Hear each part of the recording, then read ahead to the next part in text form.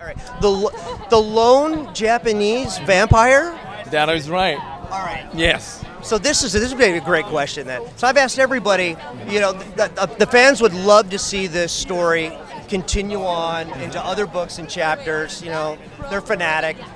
If Stephanie Meyer came to you and said, what would you like to see happen in the next chapter with your character, or with the story in general? What would you like? You know, what would you like happen? Oh, whoa. Bring it! Oh, I don't know, but I think that my character.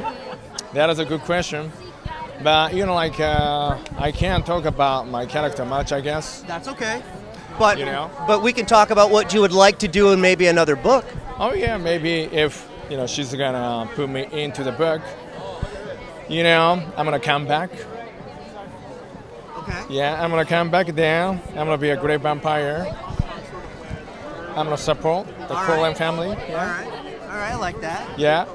So maybe a rich, powerful vampire? Rich, powerful vampire, yes. I like that. Yeah. Sweet. I like that. I know. I'm just a lone wolf right now.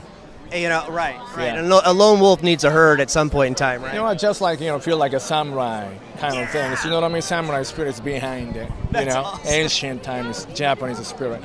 Yeah. All right, Yeah. I like Yeah. that. That's Yeah. perfect. But hey, congratulations on the thank you so movie. much. Thank you so Appreciate it. much Yeah. for stopping and taking some time to talk to us. Thank you. Thank All you. right.